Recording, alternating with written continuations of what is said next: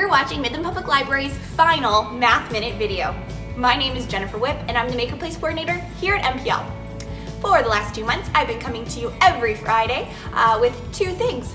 First up, a math principle, concept, or piece of foundational knowledge that your child should be learning in their early years. And second, a math activity to help them practice, explore, and learn that math concept. For our final Math Minute video, I want to talk to you about anchor numbers.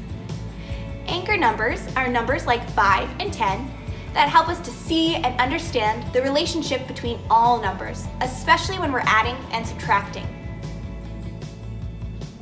Anchor numbers help us to see smaller numbers inside of larger numbers, how small numbers make up big numbers.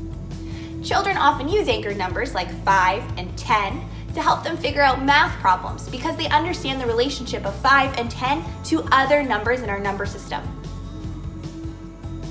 For example, most of us know that 5 plus 5 equals 10, right? Well, children will use this knowledge to help them figure out math problems that involve the number 5. So for example, if you ask a child to add 5 plus 7, they know that 7 is made up of a group of 5 and a group of 2. So they'll add 5 plus 5 plus 2 to get 12.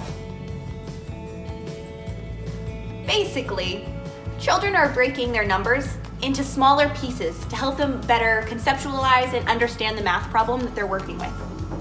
So why am I telling you about anchor numbers? I'm telling you about anchor numbers because it's important to focus on them when you're working with your children around math and addition and subtraction. Understanding their anchor numbers of 5 and 10 and their relationship to each other and other numbers is going to help your child a lot when they start school and are working on addition and subtraction in the classroom.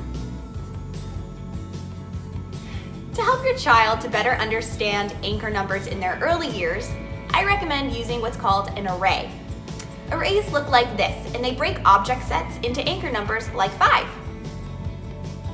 As your child learns to subitize and recognize their anchor numbers, they're going to know that this means 5. They'll know that this means 7 because it's 2 more than 5. They'll know that this means 4 because it's 1 less than 5. And they'll know that this means 10 because it's 2 sets of 5, and so on and so on. So, practice counting and organizing sets of objects into arrays with your preschooler. What you're really doing is laying an incredible foundation for addition and subtraction later. Well, this has been the final video of Midland Public Library's Math Minute. Thanks for tuning in every week. Thanks for watching this week. Bye for now, everyone.